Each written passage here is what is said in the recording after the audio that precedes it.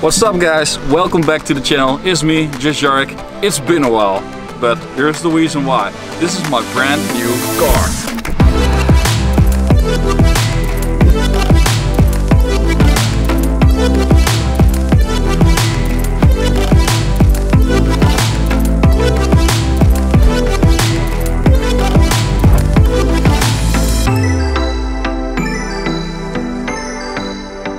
So, I hope you guys like the beauty shots. As you can see, this is a Mercedes-Benz CLA 180 shooting brake. Why shooting brake? It's a station wagon, but with the coupe lines or coupe lines. It's a 5-door. This has a lot of space. Something that I was after, because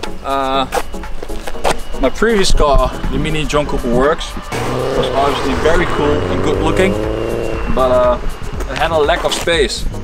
The amount of horsepower was perfect, 211 brake horsepower. This one, 122 brake horsepower. It's also what I thought, a 1.6 liter turbo engine with an automatic transmission, 7-speed, so you know, it has a lot of torque, it's good, and you don't buy this car to drive really fast. It's not an AMG. It is an AMG line though. As you can also see on the wheels, it has the AMG line 18-inch wheels. Beside that, the car has the night pack. So what does that mean? It has the black tinted windows from factory, and I think it looks really cool. Black on black, never go back. That was a joke. Obviously, no, but I think on a serious note, the car is really good looking, with the black night pack and the AMG line wheels, and also what we show right now, the very nice rear end with the double exhaust tips.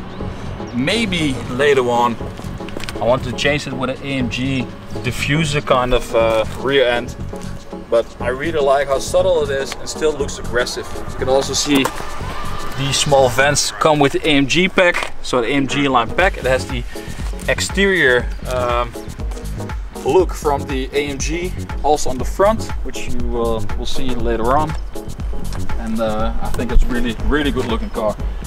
It has the nice chrome window sills or trim, whatever you want to call it. So it has the accent. Normally the night packs comes with the black trim. Personally I don't like it, but yeah, it's a used car, so I was very lucky that this car had the aluminium finish ones. So what I said, the front also equipped with the AMG front bumper, so it's pretty aggressive looking. Also has the parking sensors and has the LED high performance headlights, so perfect view at night time. Beside that, the diamond grille, I think a very nice feature. Well, it's not really a feature, but aesthetic. Normally the night pack also comes with this in black, not this one. The small lines are in aluminium, but they've painted this black. So just a little bit different, but very good looking. So this is the outside. Well, one more thing actually. It has the panoramic sunroof, which we can open like this. We can just tilt it, or we can pop it completely open and it moves to the back. I think that's the exterior. Like I said, it has a lot of space, something that I wanted after my Mini JCW Works. That was sometimes just a big issue when you want to put suitcases in, or groceries, or whatever you want to put in there. People in the back, yeah, that's the problem. As we've seen in the video, check it out by the way. And well, let's take a look at the interior, shall we? Welcome on the inside of the car. Where do we start? As you can see from the inside, it also has the Alcantara combined with leather and the red stitching. red contrast stitching. Also in the mid console, it's an armrest which you can also pop open. But in the front, for the driver's position, you first see the flat bottom AMG look steering wheel. There's a multifunctional steering wheel, so it has the buttons for volume up, mute volume, take a call, hang up, voice control, and also this thing you can control the main screen of the car. So you have ESP control, you can see your tire pressure, assist plus, whatever, everything is almost in there. Also service, when you have your next service, your phone, who's calling, navigation, your current track that you are playing of music. You can see your route here if you have something on. You can see how far you've traveled on your tank or your entire travel distance. Fabric, I mean the settings for the factory settings. And yeah, that's almost it. You can see the very nice black clusters, and in the middle of the dashboard you can see the big navigation entertainment screen. You have two variants here. You have a smaller one, and this is the big screen. You can control it via the big button in the mid console, which you can see over here. This button can control the time, the settings of the vehicle, etc. So that's pretty handy. What is not handy is that the buttons to change the screen are placed over here. So these two are connected to they control the same display, but yeah, it's not really that handy. So you have your telephone over here, you can see the telephone screen, you have the navigation, you can press over there, but now to confirm it you have to press in the mid console button. So those two are not very logical setup wise. What else do we have? We have the heated seats, so 3 functions, heated seats. We have the parking sensors that we also shown in the front of the car. We also have them in the back. We also have the rear camera. It pops out, and you can turn the sensors on or off with this button. So when you're in the car wash, for example, which I was a couple of minutes ago, then you can press this button so the brushes or whatever you want to call them don't warn every single time. This is dynamic select, so you can change the settings of the car. So well, just turn it on, as you can hear, and then it changes over here. So that changes over here. Dynamic select, comfort, sport, individual, and eco-friendly. Well, it also pops in the middle. It does. So eco, you have comfort, you have sport, and individual. And here you can change every setting with the mid console button again.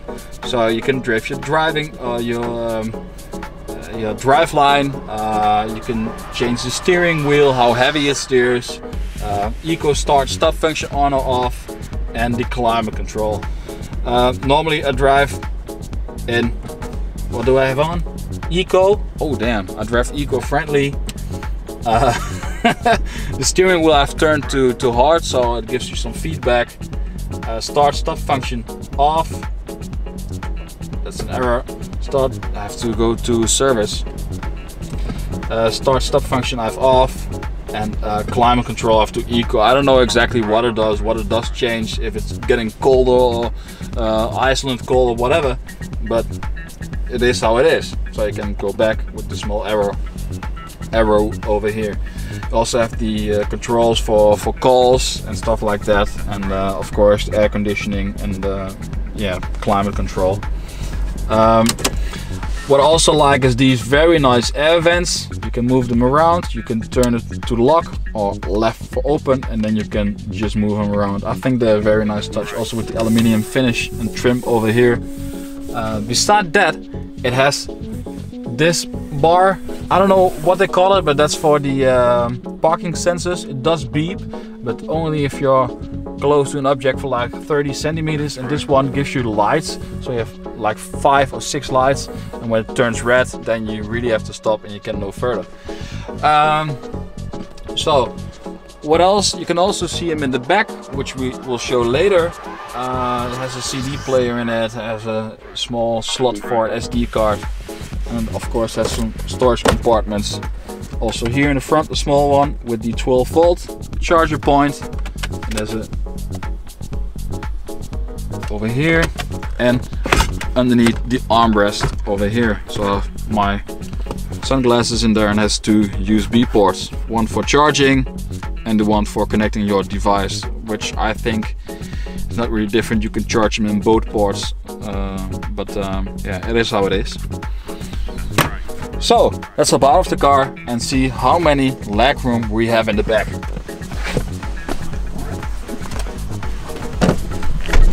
Because we have plenty of it right now, and that, as you've seen in the previous video, I hope you did, in the Mini, it's 3 doors, and so it's not really handy. This one 5 doors obviously, and much more space. It's a different kind of car. I think I've already mentioned that, but I was really I wanted this. I want a bigger car. I can put people in the back well, they can hop in the back, and I can put something in the back of the car, in the trunk, or in the trunk is what it's called. Yeah, I think so. So that's the main reasons why I bought this car, and I wanted to have still have a sporty look to it. I could have gone with the coupe version, so the sedan, but I ended up with the Shooting Brake, and I think for a small kind of, what do you call it, station wagon, it's a really good and aggressive looking car, especially with the front. If you see those LED beam headlights in your rear view mirror, you know it's a Mercedes, and it's about to happen, and it's a small beast. For in the future, a small tuning chip will do the trick. It goes from 122 brake horsepower to like 175. So yeah, this is my brand new car. I think a couple of more videos about this car will come. Maybe 5 things that I hate. Maybe the 5 things that I really like about this car. I have it for a couple of months now, I think 2 or 3. So we will get into that later on. Or maybe different cars, like a Ferrari, I don't know. Well, this was it for now. Please subscribe to the channel if you haven't. Like, subscribe, comment, do whatever you want to do. If you have any questions about the car, I'm there. I will answer in a couple of hours of time, and see you next time. Cheers.